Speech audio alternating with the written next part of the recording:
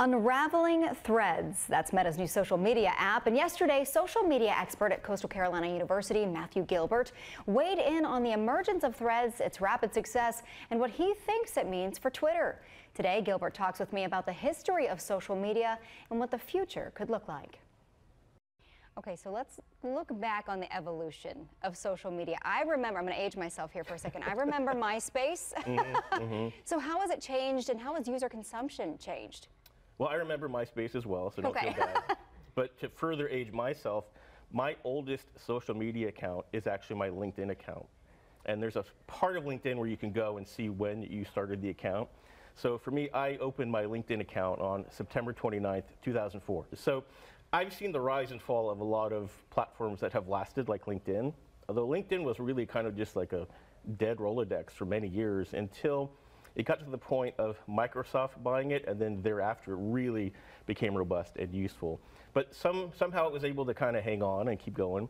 I've seen the rise and fall of things like Vine, MySpace, and the trick, I think, is why some have fallen by the wayside is they either were a solution in search of a problem, or they didn't evolve or adapt enough. And with all things, as we consume anything, media, products, whatnot, we look for things that are newer. We want the shiny new thing. I mean, that's why every year you have a new model car. If you've ever watched the Social Network movie, there's a scene where the co-founder of Facebook says to Zuckerberg, well, we launched it, now we're done. And Zuckerberg says, well, we're never done. We're like fashion. Every year we have to have something new. We have to evolve. We have to change. And that was really the death knell for MySpace.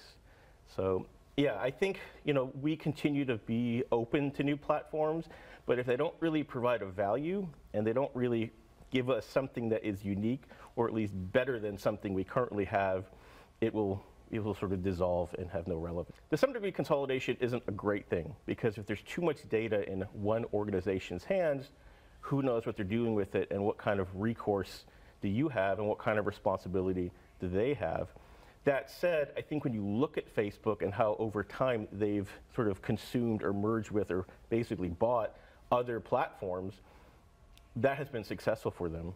And Twitter has tried that with different platforms. Like they've had things like Periscope, which is a video app, and we're using that. They bought Vine, which is kind of one of the first short video format things, and it just never went anywhere.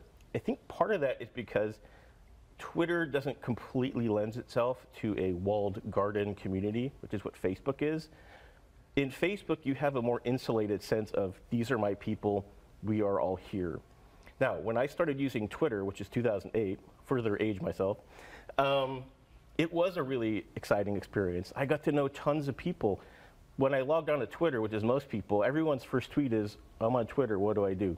And for me, I just started searching hashtags of things that were of interest to me and just started following people.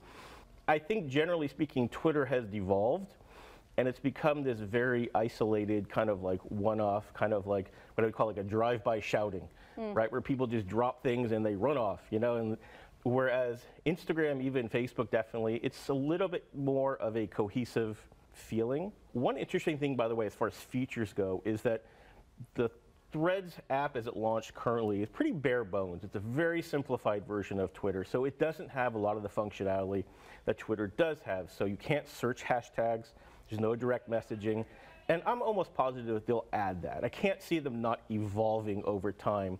So even though it is limited, it's interesting to see how quickly it has been adapted and adopted by different people who are curious to use it, or like I said, because they're already on Instagram, they just sort of are using it, even if they're not. Yeah, that's the social media expert Matthew Gilbert weighing in on Meta's new app, Threads, and the future of social media. Thank you so much for being here. You're welcome. It's my pleasure.